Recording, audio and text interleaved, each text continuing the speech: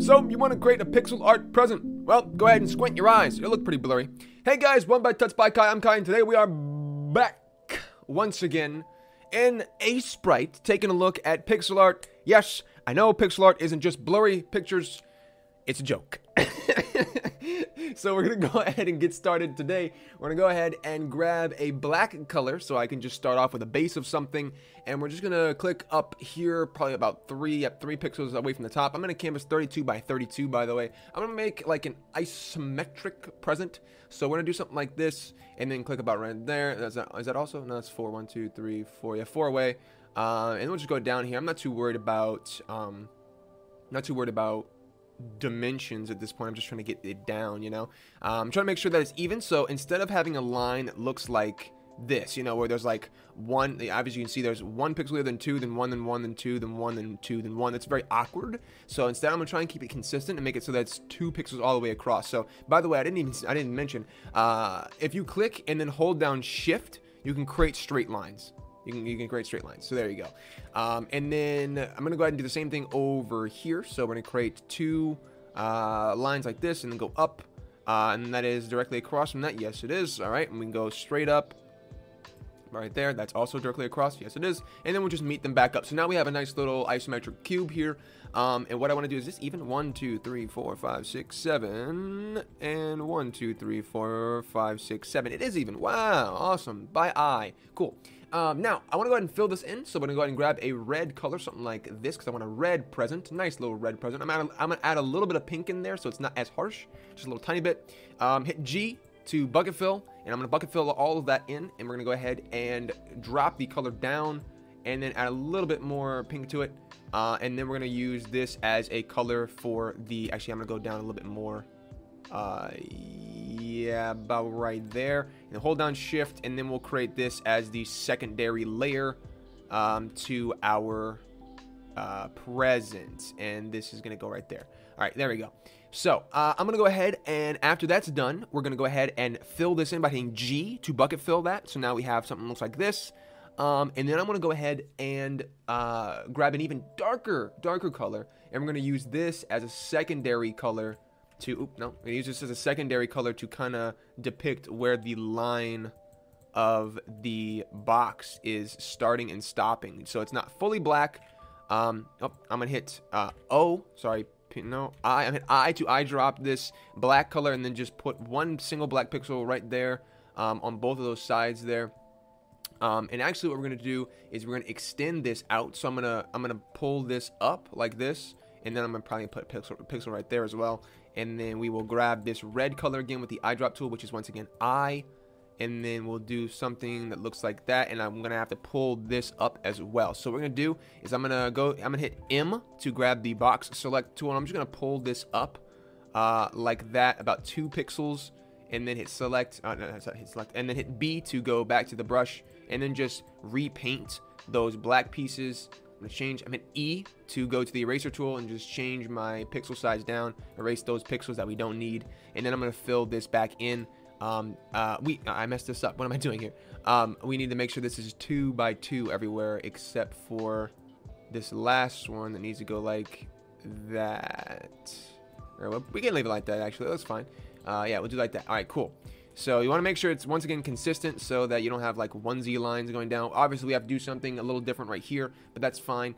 I'm actually going to go ahead and grab this pixel and erase that one as well. So something like that, which looks fine. Now we're going to have to go ahead and drop down this piece because it does not look like it's a cube, but that's fine. So we'll just drop that down, hit select none. Grab the, I keep doing that. I keep hitting P and it's opening that dialog. Grab this red color again, hit G to fill that in, and that looks pretty good if I do say so myself. I think I want to go ahead and I'm gonna keep doing that. Oh my god, I used to do this all the time. Holy, what I just hit. I think I might want to pull this down. Yeah, we'll pull that down, something like that.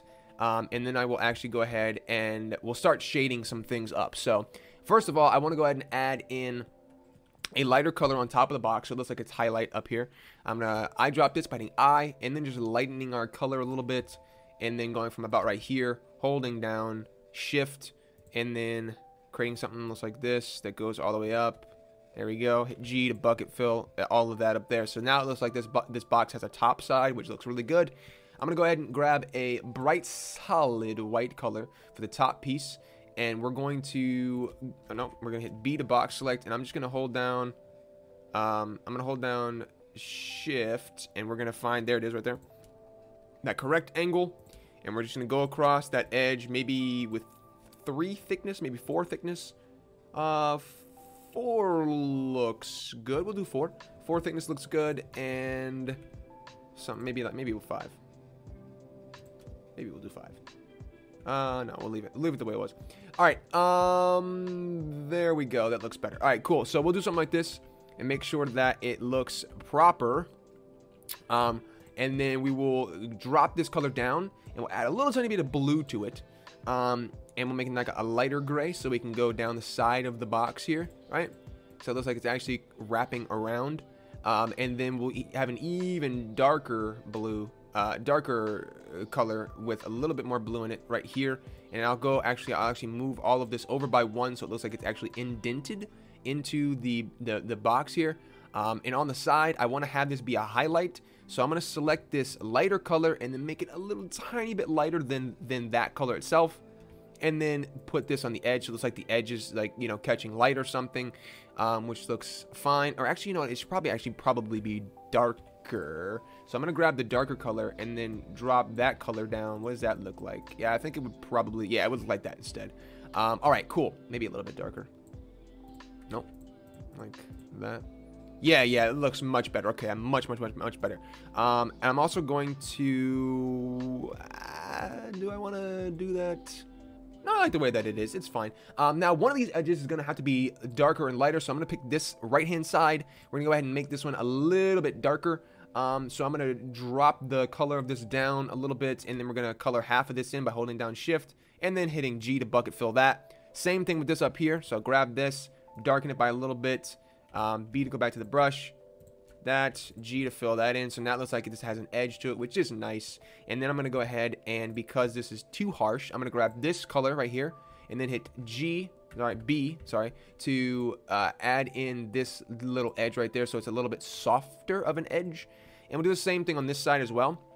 Hit I. I'm going to grab this color, lighten it just a little bit, and then we will go ahead and put these on the edges just so it's a little bit softer of an edge. Actually, wait, no, we need to do the other way around. It needs to be on the actual pieces. So like this. There we go.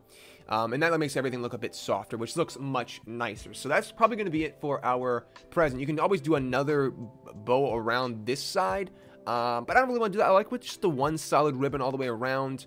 I really like the way that looks. You can do a lot of different things with pixel art. That's why I love it so much. You can even shade this bottom piece by grabbing this and then just doing something like this on the edge, and the same thing but with this color over here. So grab this one, hit B, and then do the same thing with this side. Just really cool stuff. Same thing with this bottom piece. Yeah, but that is going to be it for today's tutorial. We can even add a little bit of a highlights with yellow just really quickly. Something like this on the edge like that, you know, just so it looks like there's like a brighter light coming from this way maybe. But you don't have to do stuff like that, of course. But that is very cool. I hope you ladies and gentlemen enjoyed it. I will see you in the next one, but until then, bye bye.